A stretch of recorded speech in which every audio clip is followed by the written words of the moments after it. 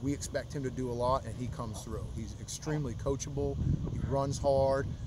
He's catching some passes, and he's making a difference. His biggest asset is being able to understand where the first down marker is and getting to that and understanding what our team needs in order for us to be successful.